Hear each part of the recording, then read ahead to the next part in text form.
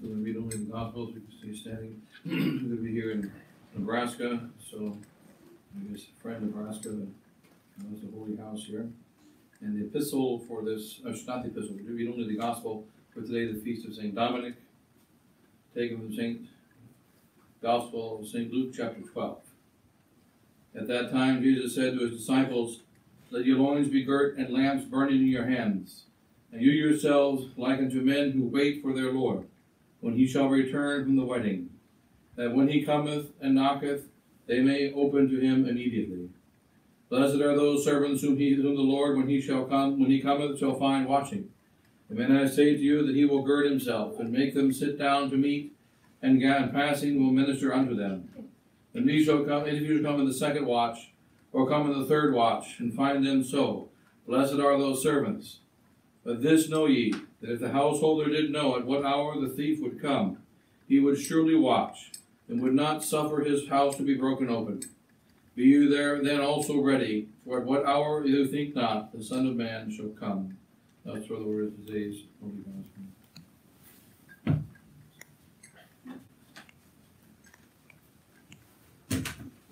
Dear Father, Son, Holy Ghost, amen. Today the feast of course St. Dominic, great saints in our Holy Church, who when he was in the womb of his mother, she had a dream that she didn't have a child in her womb, but had a dog. And that this dog had a fire brand in his teeth, with fire on both sides. And the dog went running through the entire world, and the whole world caught on fire. And he lit the whole world on fire. And so that St. Dominic, who gave us the Holy Rosary, and who gave us St. Thomas Aquinas, it did light the entire world on fire. He lighted the world on fire with the deepest knowledge of God, the deepest knowledge of our faith through St. Thomas Aquinas, his son, and lit the world on fire through the Holy Rosary, which spread throughout the entire world, and so that there was not one inside the womb of his mother was a dog running with a firebrand. And you see here that what is this fire? Our Lord speaks of the fire. It says, "At that time, the Lord Jesus Christ said to his disciples, Let your loins be girded and lamps burning in your hands, and you yourselves like to men who wait for their Lord." And so there's an important element concerning this holy fire. We're all supposed to carry a fire. When acolytes are ordained, the acolytes is with the highest of the minor orders, they put their hands upon a candle, and they touch a candle, and the bishop says to them, "When you receive this power from this candle, that you are now going to be as priests of God," one of the steps of the priesthood, "and you are to walk about in the sanctuary. And that you must walk about in the sanctuary as a light." So that when it comes to our holy faith, it is the light of faith. We talk about the light of faith. But the problem with our light of faith is the light of faith cannot burn on its own.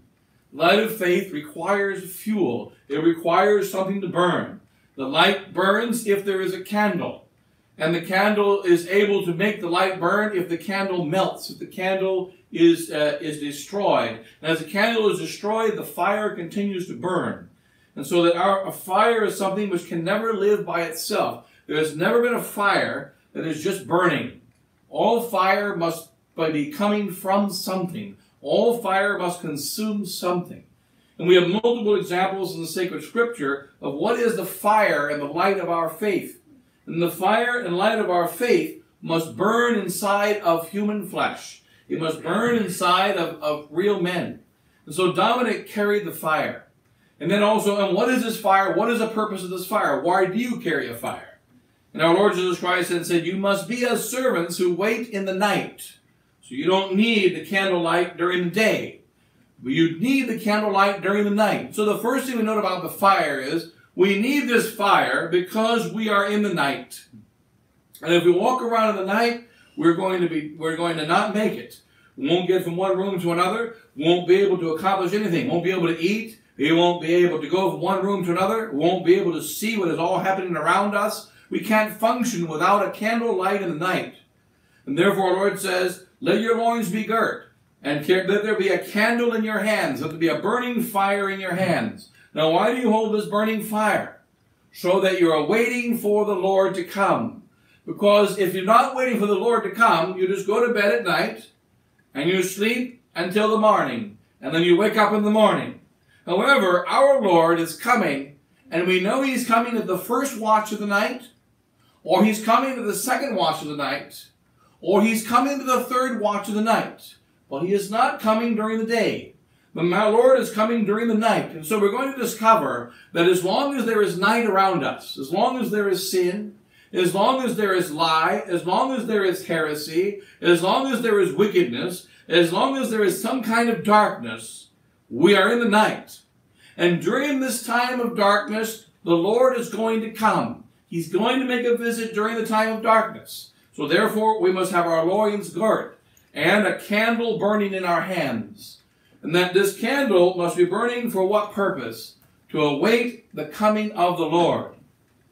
What does it even say that, you must do this in commemoration? Do this, the very holy sacrifice of the Mass. Must be done in commemoration of me. And it shall be done until the Lord comes. So that the Mass will continue from the time of the crucifixion until the Lord comes on the day of judgment.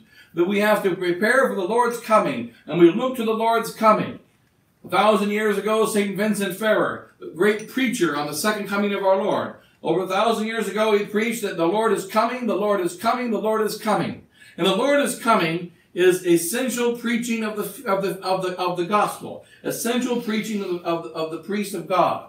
The Lord is coming.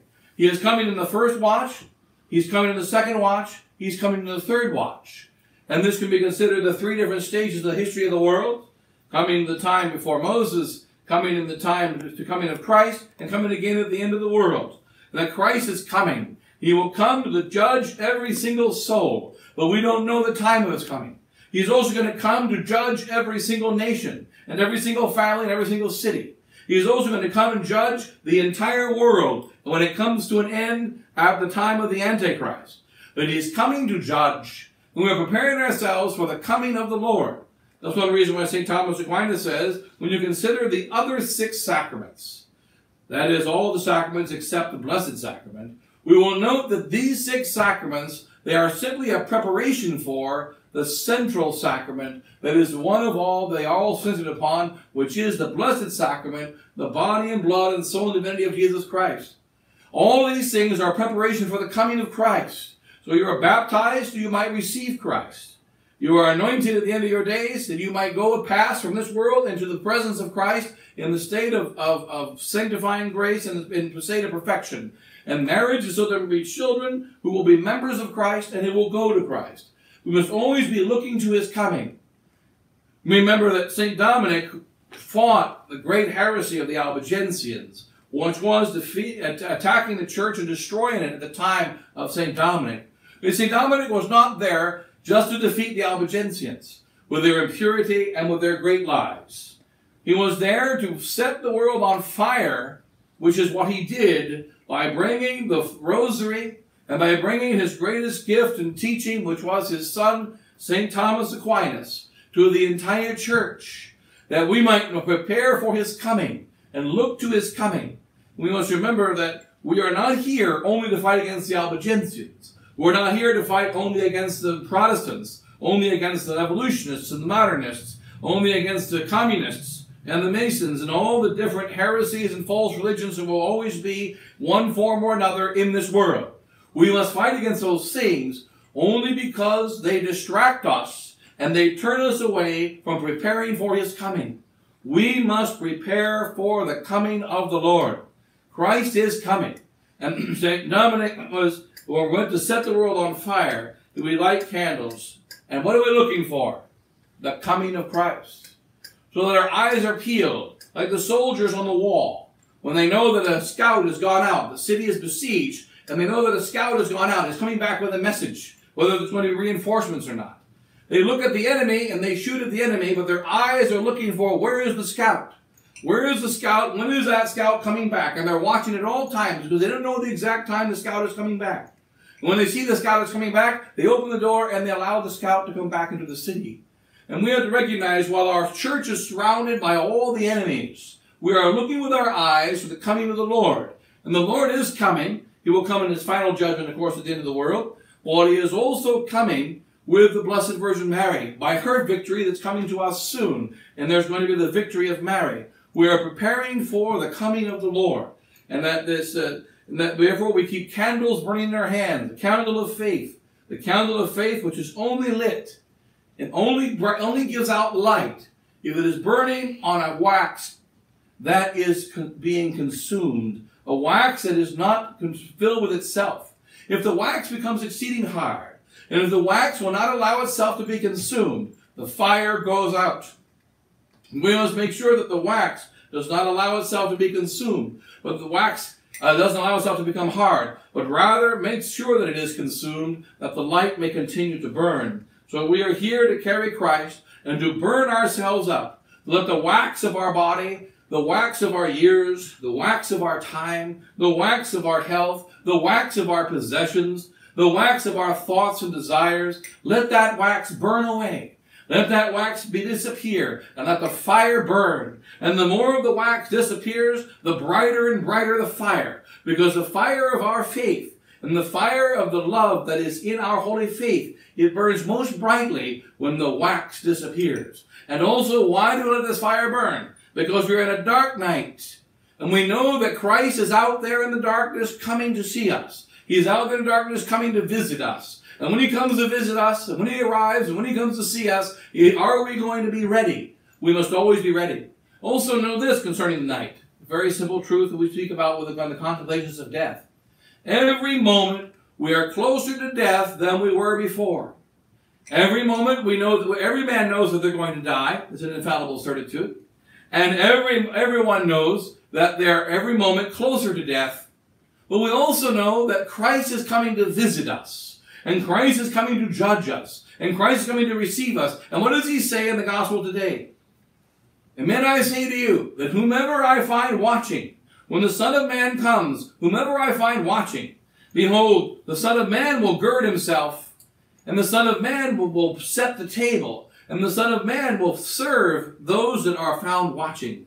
It will be a very, very joyful occasion for all those that are found watching. But as time progresses, we should recognize this. We are closer and closer to the arrival of Christ.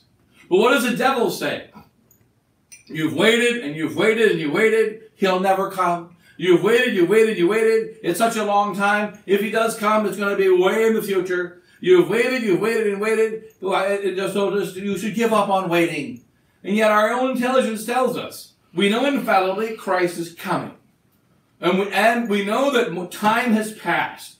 Therefore, we know infallibly that we are closer and closer and closer and closer and closer to the coming of Christ. And therefore, each moment, it is more and more and more important to keep the fire of divine charity, the fire of divine hope, the fire of divine faith burning inside of me. And don't let this fire to go out. That is more and more important as we get closer and closer to the coming of Christ. And this is the great gift of St. Dominic, who ran as a dog around the entire world with a firebrand, with fire on both sides, lighting all the dry fields of the world on fire and lighting the entire earth. Because when Jesus Christ comes, where is he going to come? He's going to come to Friend, Nebraska. He's going to come to Boston, Kentucky. He's going to come to Podunk, Nebraska, which is a place we always mention as the middle of nowhere.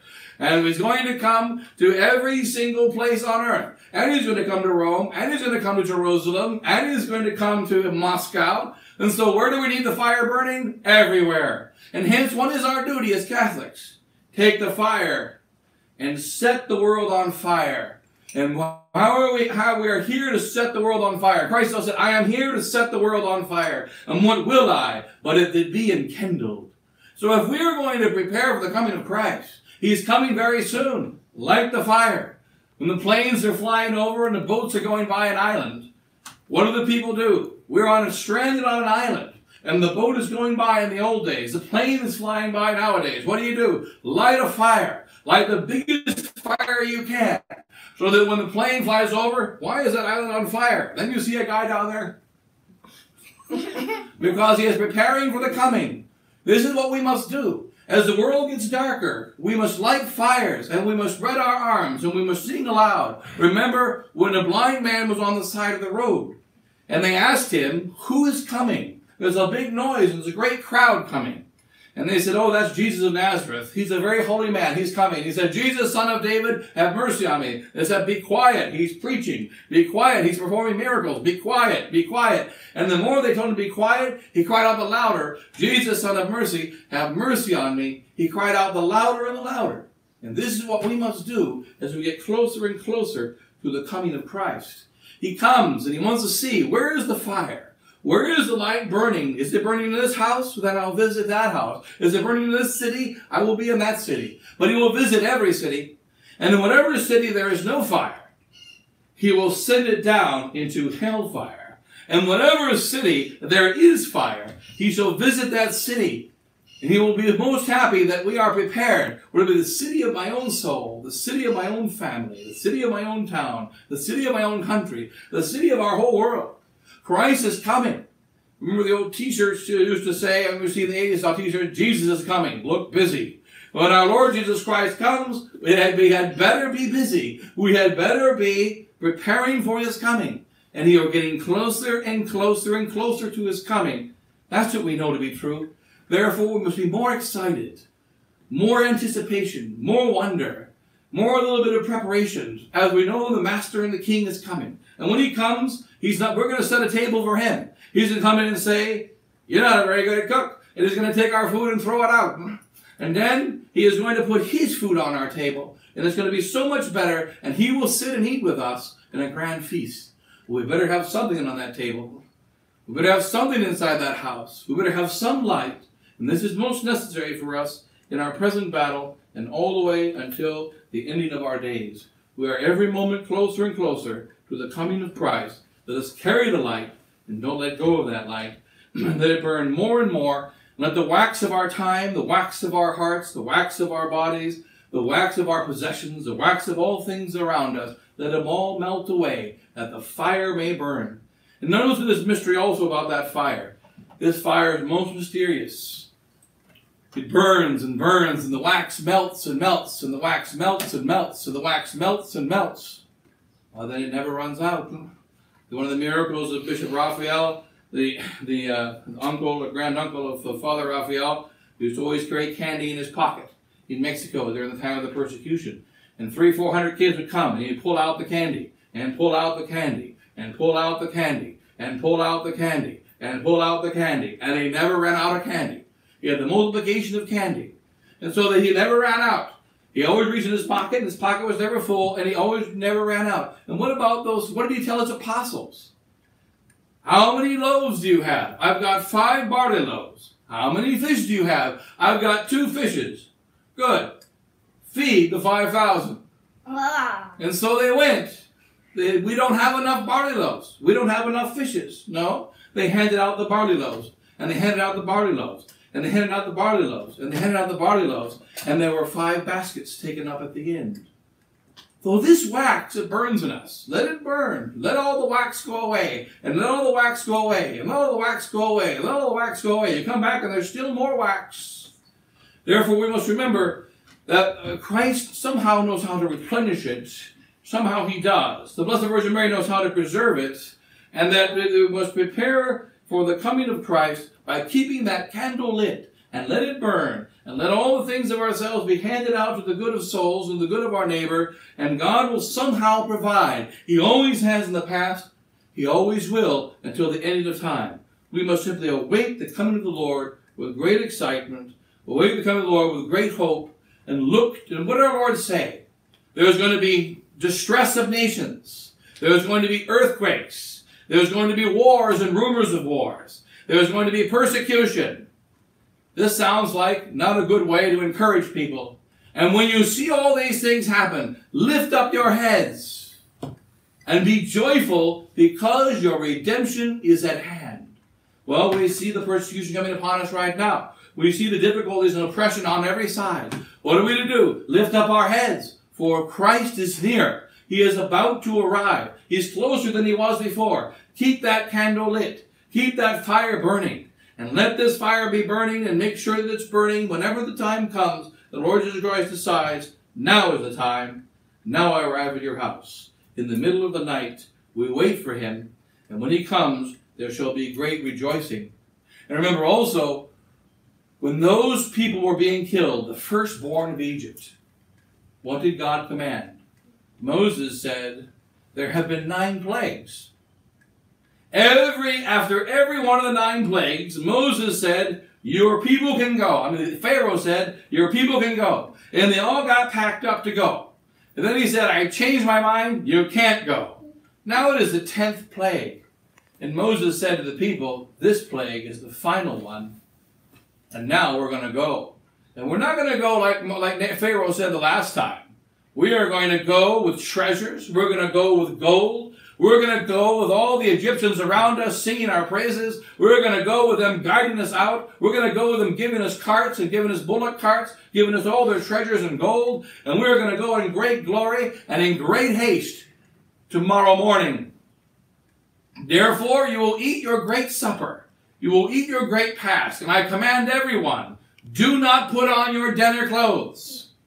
Because remember, previous to our times, people used to have dinner clothes and working clothes. Do not put on your dinner clothes, but put on your traveling clothes. And the head of the house, he must not eat with 2 hands. He must have a staff in his hand, a walking stick, which the bishop calls the crozier. He will sit in his hand, will carry a walking stick in his hand. He will sit eating with a walking stick. And everyone will have their bags packed, and they will eat their fast.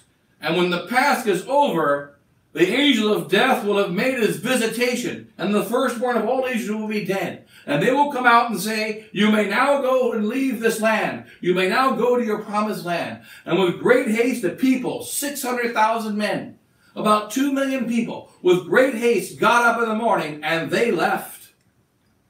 We are now at the time where it's time to eat with your traveling clothes. There have been 9 plagues, and we waited after every plague for our church to be released. But it wasn't released. But there shall come a 10th plague. And after that plague, the church shall be released unto its glory. And this plague is upon us. It is near us now. We are coming to this 10th plague. Therefore, hold the staff. Keep your traveling clothes. Eat with haste. And eat the great feast. And be ready to go to where Christ is going to lead us. And be sitting in the place waiting for Christ to come. Let the candle be lit, and let us be ready, be ready, be ready. God bless you all, in the name of the Father, and the Son, and the Holy Ghost. Amen.